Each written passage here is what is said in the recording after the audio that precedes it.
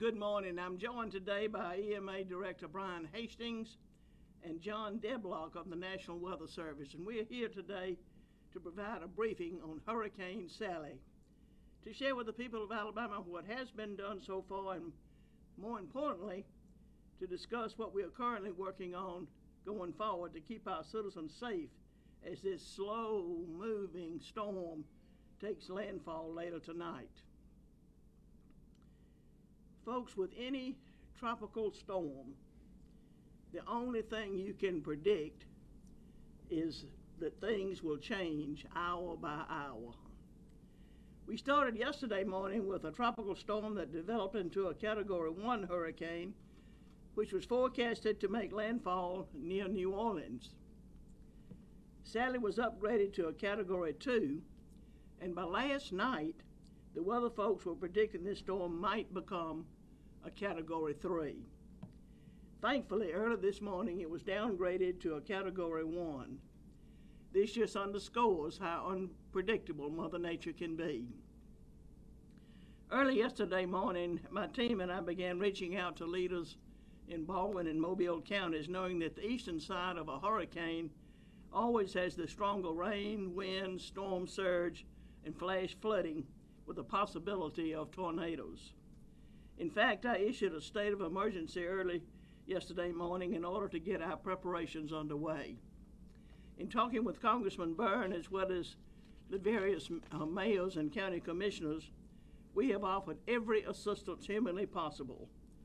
Unfortunately, our local leaders are well experienced in emergency management. They've had a lot of practice over the years, so they are well aware that all they need to do is to let us know their needs, and we'll be standing there shoulder to shoulder with them all the way. Shortly after our initial state of emergency was issued, the request came to close the beaches, which I did. And I also strongly recommended that all non-residents, as well as residents who live in low-lying areas that are prone to flood, needed to leave as soon as possible. I did this in a supplemental state of emergency that was issued yesterday just after lunch. And thankfully, it appears that many people heeded this voluntary evacuation. This morning at 7 a.m., we had additional rounds of calls with the local leaders, and I also spoke with U.S. Department of Homeland Security Acting Secretary Chad Wolf, as well as Pete Gaynor, Administrator of FEMA, last night, to ask them to expedite our request for a pre-landfall disaster declaration. And I am grateful that President Trump and his administration approved this request last night. And let me make one thing crystal clear, folks. The White House and the Trump administration have been great to our state. They've been in constant communication with my office, and we greatly appreciate their attention that they've paid, and they're keeping their eye on Alabama. Having once lived in Mobile, I'm well aware that those who live on the Gulf Coast are all too familiar with Mother Nature's wrath. We still hope and pray that Sally will not bring that type of pain and heartache, but my fellow Alabamians, Hurricane Sally is not to be taken for granted. We are looking at record flooding, perhaps breaking historic levels, and with rising water comes a greater risk for loss of property and life. Sally has the potential to inflict major damage along our Gulf Coast and even further northward as it moves. For that reason, and especially for those living south of I-10 and in low-lying areas, I urge you in the strongest way possible to evacuate if conditions permit and seek shelter elsewhere as possible today, as this storm makes landfall sometime tonight. Your local EMA will have information, and I know our friends in the media will provide to you this information to make the best decisions for you and your family. The current projections of this storm have most of our state in the path as it moves on through. Most counties in Alabama can potentially see some impact later tonight and certainly by Wednesday. While the middle and northern sections of our state will obviously not see the storm surge of the coastal regions, please be aware, however, that heavy rains, flash flooding, and even tornadoes can develop at any point tonight or tomorrow. I remind you to stay tuned to your local weather source, have a weather radio handy, and some extra batteries in case you lose power, and please heed the advice of your local leaders. They know the unique needs of your community. Director Hastings will now make brief remarks, and the National Weather Service Representative John Deblock will follow Brian. Brian?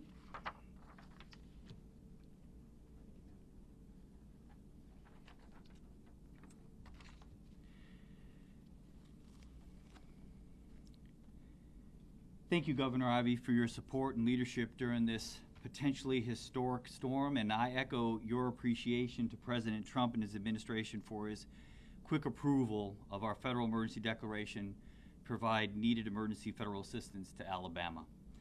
The SEOC is activated. I want to thank our state agencies, public and private utilities, our volunteers like the Red Cross and the counties for their continued support to Alabama emergency response and recovery activities.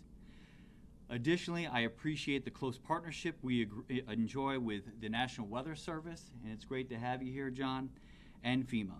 The National Weather Service and FEMA are already embedded into our operations with a FEMA liaison officer, a coordination officer, and an incident management assistance team. Governor Ivey has also authorized the activation of the National Guard, and we currently have high water teams activated in Mobile and Baldwin counties. All our Alabama Mutual Aid System swiftwater rescue teams are on alert. FEMA and our neighboring states have already reached out to us to offer their assistance for search and rescue. Currently, there are 2 shelters open in Mobile County and 1 on standby, and 1 shelter open in Baldwin County. Before I close, I do want to highlight Governor Ivey's message. Sally is shaping up to be a very dangerous and historic flooding event from the coastal counties along I-65 and the I-85 corridors. If you are in a low-lying area or a flood-prone area, get to a safer place and higher ground now, before you see impacts. Do not drive through flooded areas.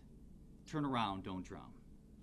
If you're in trouble or need assistance, call 911 and contact your local county EMA for up-to-date conditions, forecasts, closures, and local information.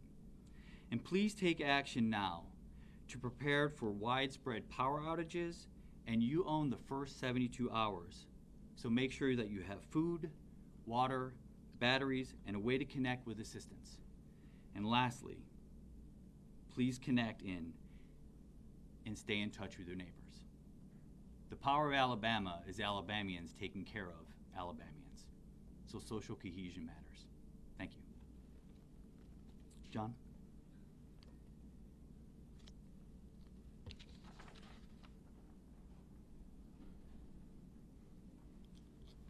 Thank you, Brian. Governor, it's an honor to work with the Alabama Emergency Management Agency. As always, some late information. I think the governor hit it well. Our concerns about the variability and the changing forecasts that Sally presents. It's quite a forecast challenge for us. And the other main theme that I want to talk about is the threat for water impacts, water-based impacts. As of 10 o'clock, Sally was about 110 miles south of Mobile, drifting to the north at the speed of a child in a candy shop, about 2 to 3 miles per hour. And that's going to take a while to get to the coast, and we're looking at about tomorrow morning now, a little bit later than we had been talking about earlier. We're expecting the winds to be about 70 knots or 80 miles per hour when Sally makes landfall tomorrow. And right now the projected path is right up Mobile Bay. If this forecast continues to shift to the east, and it very well may, that will decrease the amount of storm surge that is encountered in Mobile Bay, which will be good news for them. However, there are plenty of opportunities for the forecast to change, and as Brian mentioned, we recommend that you get frequent updates on the forecast for Sally. Regarding the rainfall that we're expecting, record flooding is very well possible in the Mobile and Baldwin County areas. 10 to 15 inches of rainfall, locally higher amounts, combined with the storm surge will make drainage a challenge. So any water that falls is going to be really prohibited from going downstream as fast as it normally would. Low-lying areas, you're going to be particularly susceptible to flooding in Mobile and Baldwin counties. As Sally comes up I-65 towards Montgomery during the day Wednesday and into Wednesday night, we can see upwards of 8 to 10 inches of rain approaching the Montgomery area, which is again going to lead us to a threat for flash flooding, also river flooding along the Alabama rivers, the Tallapoosa rivers, possibly by the end of the week. As we move into Friday, Sally is going to progress, go up I-85. She's going to take that right-hand turn and head towards Georgia, and hopefully by Friday morning she will be weakened somewhat and head into Georgia. Still looking at 4 to 8 inches of rainfall, perhaps as far north as Clanton here and areas to the east. Birmingham, I-59 corridor, you're looking at perhaps 2 to 4 inches of rainfall as well. And we can't forget the threat for isolated tornadoes with the landfalling hurricane, especially in the south part of Alabama, Mobile and Baldwin counties particularly, today and tomorrow, even ahead of landfall today. And tomorrow, as Sally is coming on shore, there's the threat of isolated tornadoes. Certainly, as Brian mentioned, you should be taking those preparatory actions now, getting to a higher ground, a safe place. The saying that the National Weather Service has is hide from the wind, run from the water. And so now is the time to run from the water.